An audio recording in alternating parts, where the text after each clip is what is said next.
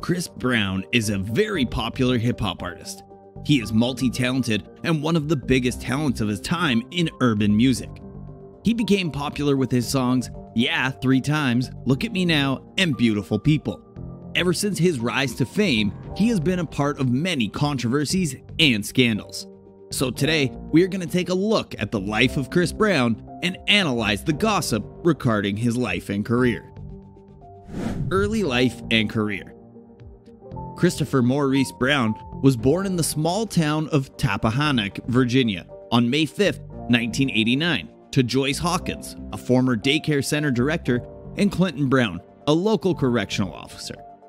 Latrell Bundy, his older sister, is a bank employee. Beginning with his childhood, music was always a part of Brown's life. He grew up listening to his parents' soul albums and later developed an interest in hip-hop. Brown taught himself to sing and dance at a young age and often cites Michael Jackson as his inspiration. He began to perform in his church choir and several local talent shows. Brown was discovered at the age of 13 by Hit Mission Records, a local production company that came to his father's gas station looking for new talent. Brown received voice coaching from Hit Mission's Lamont Fleming, and the team assisted in putting together a demo package under the alias C Sizzle, and approaching contacts in New York to pursue a record deal. Brown attended Essex High School in Virginia until late 2004, when he relocated to New York to pursue a career in music. Tina Davis, a senior A&R executive at Def Jam Recordings, was so impressed with Brown's audition that she immediately took him to visit Antonio L.A. Reid, the former president of the Island Def Jam Music Group, offered to sign him that day, but Brown declined. Brown finally signed with Jive because of the company's previous success with young artists like Britney Spears and Justin Timberlake. According to Brown, I picked Jive because they had the best success with younger artists in the pop market. I knew I was going to capture my African American audience, but Jive had a lot of strength in the pop area as well as longevity in careers, he added. Brown noted that during his time in Harlem, when he was trying to have his music acknowledged by major companies, his creative intention was to rap and sing on his albums. But Jive persuaded him to simply sing because it wasn't acceptable yet for an R&B singer to rhyme on records. In 2007, he enhanced his career by appearing in the dance drama film Stomp the Yard, and the popular TV series The O.C., and the holiday comedy drama film This Christmas. Family. Brown's mother recognized his vocal talent, and they began to look for the opportunity for a record deal. Brown said, I was 11 and watching Usher perform My Way, and I started trying to mimic it. My mom was like, you can sing? And I was like, well, yeah, mama. Brown's parents were fans of Sam Cooke and Michael Jackson, leading to inspiration for their son. Brown also faced trauma when his parents had divorced, and his mother's boyfriend terrified him by subjecting her to domestic violence. In an interview, he discussed his abusive stepfather. He talked about how hard his life was living in a house where his mother was repeatedly assaulted by his stepfather. Brown's family was quite religious. When discussing his upbringing, Brown stated, we were used to 2 pairs of shoes for a school year.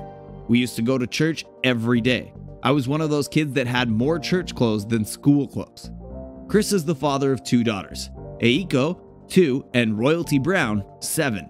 He was his first child with Nia Guzman and his second child with Amika Harris. Relationship scandals. Chris Brown's love life became popular when he began dating Rihanna, providing us with images of the fairy tale romance that we fantasized about. Unfortunately, the same romance played out badly in front of our eyes. However, that was not the only notable relationship the famous singer has been a part of. We will discuss his other relationships and scandals as well. First of all, let's discuss Brown's most famous or infamous relationship with Rihanna. The two started dating back in 2007. They had been friends before that for at least 2 years.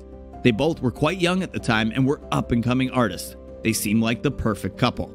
In 2009, however, the two had a violent encounter in which the R&B artist assaulted Rihanna, leaving her with visible facial injuries which required hospitalization. Brown surrendered to the Wilshire Station of the Los Angeles Police Department and was arrested. Following Brown's arrest, various commercials and TV shows featuring him were canceled. His music was pulled from radio stations across the country. and his public appearances, including one at the 2009 Grammy Awards, were canceled. On July 20th, 2009, Brown released a 2-minute video on his official YouTube page apologizing to fans and Rihanna for the assault, expressing the incident as his deepest regret, and saying that he has repeatedly apologized to Rihanna and accepts full responsibility. Brown was sentenced to 5 years of probation on August 25th. He was also sentenced to a year of domestic violence treatment and 6 months of community service, with a 5-year restraining order requiring him to stay away from Rihanna at all times. Brown goes into depth about the violent relationship in his 2017 self-documentary, Welcome to My Life, claiming that he meant to marry Rihanna, but lost her trust after learning that he lied about a sexual experience with a coworker that occurred prior to their relationship. He also mentioned that during their relationship, they had lighter incidents where they put their hands against each other, and he gave a full account of how the known fight went down. After all this hassle, their love didn't just end here. But more on that later.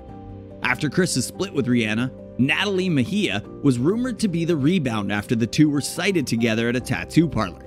Natalie confirmed the reports, but Chris's representatives denied them all, saying that they were merely in the same spot at the same time.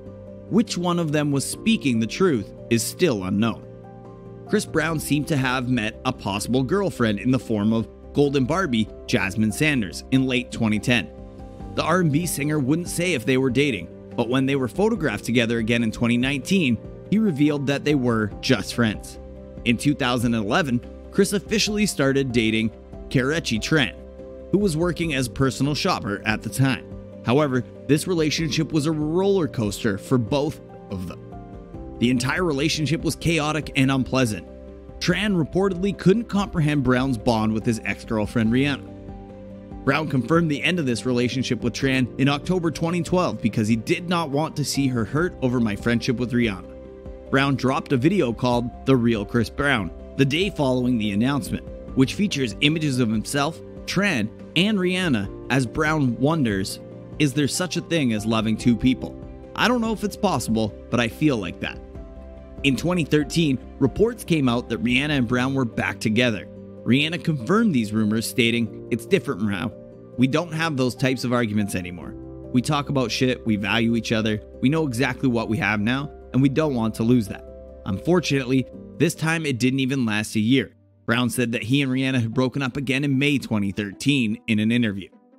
Chris had a one-night stand in 2014 with Nia Guzman, but Chris confirms that he doesn't regret it as Nia gave him the most precious gift on the planet, his daughter, Royalty. After Brown's daughter Royalty was born in 2015, he rejoined with Tran, but the two split ways eventually. Several tracks from his album, Royalty and Heartbreak on a Full Moon, were inspired with his breakup by Tran. Tran and Chris even had a public feud on social media during which Chris disclosed some personal information in a post. They fought openly until 2017 when the model eventually said that she would never forgive Chris and that while she loves him, he has caused her too much suffering. Tran obtained a 5-year restraining order against Brown in 2017 after testifying under oath that he was physically abusive to her twice throughout their relationship and threatened her after they broke up. Amika, the mother of Brown's second child, was first linked to him in 2015, but the two were cited together again in 2019. Chris was accused of attacking another female the next day and was imprisoned for 2 days. Amika was by his side and backed him up. They both had a boy, Eiko, in 2020, but eventually they ended their relationship. Controversies. Most of Chris Brown's controversies revolve around women, but there are some which do not include women. For instance, in January 2013, Brown got into a fight with Frank Ocean outside a West Hollywood recording studio over a parking spot. Brown was being investigated by Los Angeles police, who described the incident as battery since Brown repeatedly punched Ocean. Despite the fact that Ocean said Brown threatened to shoot him, he declared he would not seek charges. Brown was arrested following his concert on July 6, 2018 on a felony battery charge coming from an incident that occurred over a year ago. Brown was charged with violence after reportedly punching a man who photographed him without his permission at a Tampa bar in April 2017. Brown was released approximately an hour later, according to the Palm Beach County Sheriff's Office, after posting the $2,000 bond. Brown was also prohibited from visiting Australia and New Zealand as of 2021 due to his felony record. Canada and the United Kingdom had previously banned the musician due to his criminal background. However, they revoked their bans in 2019 and 2020 respectively. So this was our video about the life of Chris Brown. We hope you enjoyed this video and you found it interesting. If you did, please give it a thumbs up as it helps out our channel. If you want to get notified of our future videos, then consider subscribing to the channel and give it a thumbs up. We'll see you in the next one. Until then, goodbye.